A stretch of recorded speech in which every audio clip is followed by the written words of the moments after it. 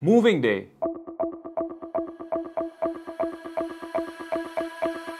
Moving day in Canada is one of the most stressful days that you will ever come across. And I'm sure all of you would have moved at least once in your life, whether it's moving within the same city, in a different city in the same country, or moving across countries like we did when we moved from India. Hi Cainds, welcome back to our channel Be Kind. My name is Shrey, and in today's video, we'll talk about some aspects of moving and how you can save money when it comes to moving day. Moving your houses was relatively much easier back in India. You could just do a call to any of the famous movers or packers. Generally, we used to do it with Agarwal Packers and Movers. They used to come to our house, do everything on their own, and we just had to supervise. Generally, this process was not that expensive. But in Canada, like everything else, you have to do a lot of these things on your own, unless you plan to spend a lot of big bucks. Back in December, we moved to our new condo from our earlier rental flat. There were two options that we had. We could either book a Packers and Movers service, which could cost, I think, maybe more than $400, $500. Or the second option was what we did, which was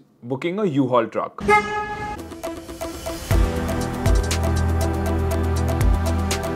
U-Haul is a very convenient option if you are moving, especially within cities, and it gives you not just cost savings but also a lot of control on how you want to move. You can decide your timing, you can move out when you are ready, and you don't have to wait for packers and movers to come. In this video, we'll talk about everything related to U-Haul. How do you book it? What are the costs? What are some things to watch out for? And how was the driving experience, especially if you have not driven a truck before? How is it? We will talk all about that in today's video. So let's get started. And in case you haven't subscribed, please subscribe to the channel. It will be a big help to us, and it will help ensure that this video reaches out to a lot of people. And in case you have any questions about the entire process, please mention it in the comments and we'll try to address them. So the first step in this journey is to make a reservation on the U-Haul website.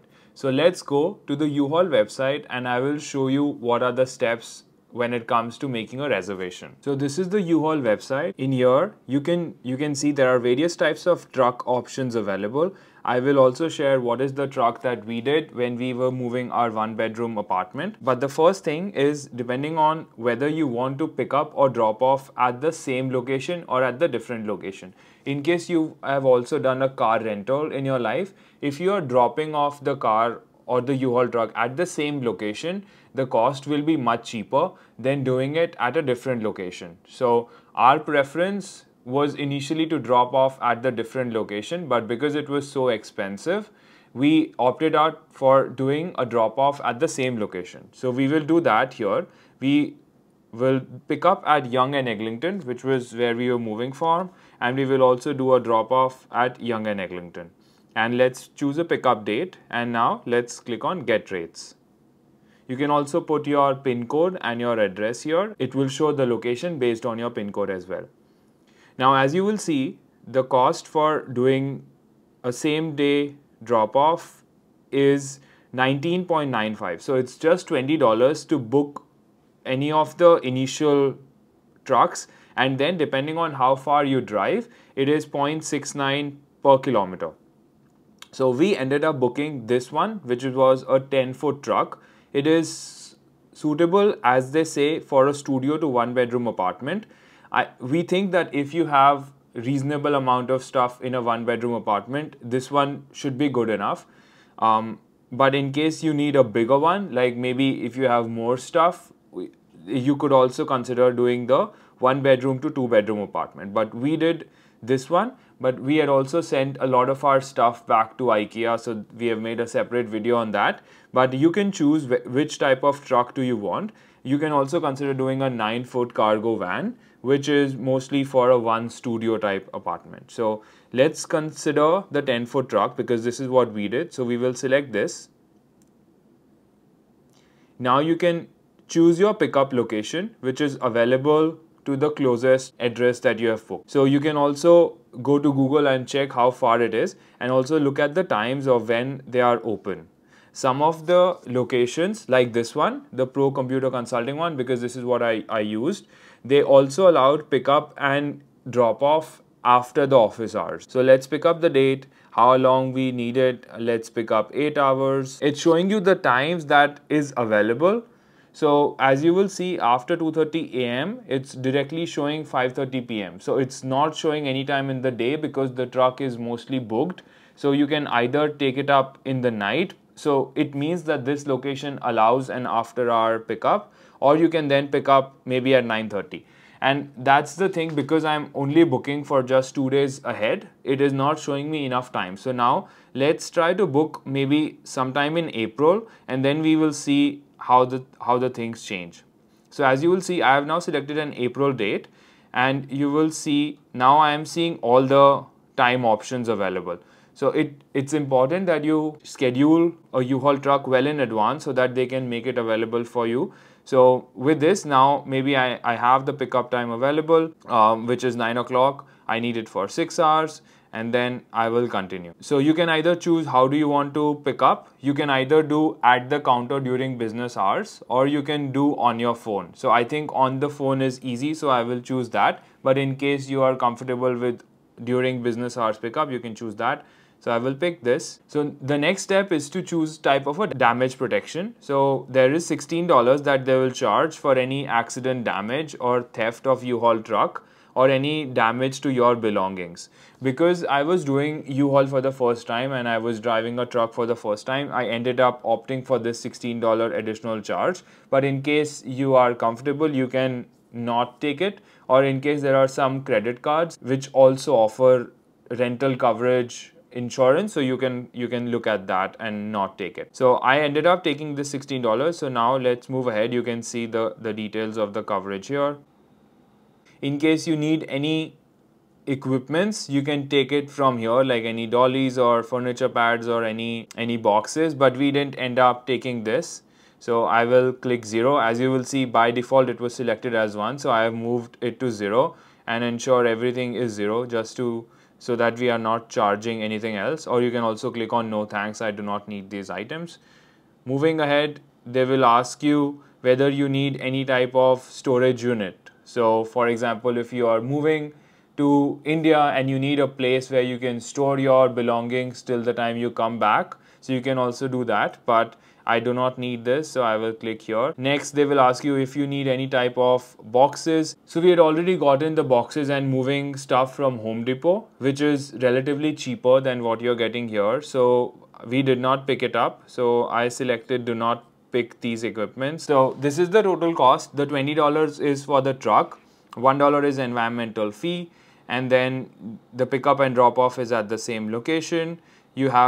I've added the $16 for the damage coverage. I do not have anything else, and the total cost is coming to $36.95 plus how many kilometers you drive. So for example, we drove 40 kilometers, depending on this 90 cents, it was about $30–40 additional. Now one thing important to note here, especially when you are doing a pickup and drop off at the different location, it is not confirmed until maybe 1 day prior. So say you have booked a pickup in Yonge and Eglinton like we did, and drop off in Etobicoke, it is likely that you can get a call from U-Haul 1 day prior and they will tell you that we do not have a truck in your preferred location. So either you change your location or you do a pickup and drop off at the same location. So what you are seeing here is your preference. It is not guaranteed by U-Haul that you will get it like this. This was like a hard lesson for us. So just ensure that you are planning for it, that some things can change. It's always better to do a pickup and drop off at the same location. You are much more likely to get the truck rather than doing a pickup and drop off at the different location. So now let's do the checkout. When you will do the checkout, they will ask you for your billing details. You put that, you put your card details, and that's pretty much it. You don't need anything else. And that's the process to booking a U-Haul truck. So now that you have booked your U-Haul truck, the next step that you have to do is the check-in at the time of when you're picking up the truck. So one tip here, it's better to always give a call to your pickup location 1 or 2 days prior just to understand the process from them, because sometimes it's possible that the trucks are not at the same location as the pickup location, and because it depends on where they have gotten the parking. So you can figure that out maybe by calling them or visiting them 1 day prior. So I did that and I understood that the trucks were not at the same location. It was just a 5-minute walk to where the trucks were. So for us, we had to go to the truck location and do the check-in process using the U-Haul app. When you open the U-Haul app, it will ask you some questions when it comes to taking pictures of the trucks, and also what is the odometer reading, clicking a photo of the odometer and both the inside and outside of the truck, which is also helpful for you. So you can also save these photographs for your reference just so that there is no conflict later on. For us, the key was in a lockbox by the driver's side. So the owner of the U-Haul truck sent me the code via message on my phone, and I could get the key from that lockbox, and I just started the truck and started moving. So that is about the check-in process. Now let's move to how is the driving experience of driving a U-Haul truck. So at first I was very nervous about driving a truck because it was the first time that I was driving such a big vehicle. And one thing is you have to really see your corners because it's a much bigger vehicle, and you don't have a rear view mirror as well because it's covered at the back. So I was finding it difficult to see how to look at the traffic coming from the backside. But what I noticed after maybe just 5 minutes, I was much more comfortable in driving that truck. At first I was driving really slow, ensuring that my corners were really good, and after some time I was able to understand how to drive that vehicle much better.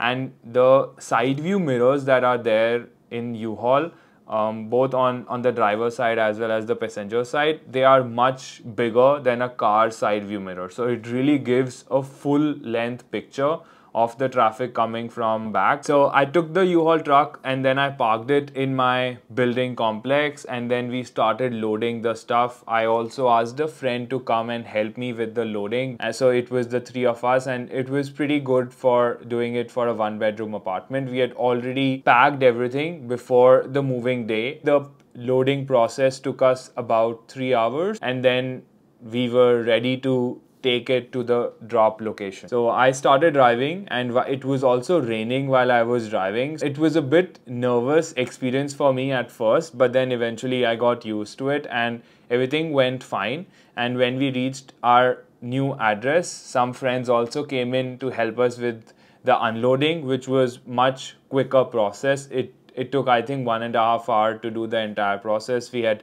blocked the lifts on both the locations to just ensure that we don't have to wait for the lifts. And then it was the time to take the truck back to the start location. Just like you have in a car rental, it's better that you leave the fuel at the same level as you had gotten at the start of the trip.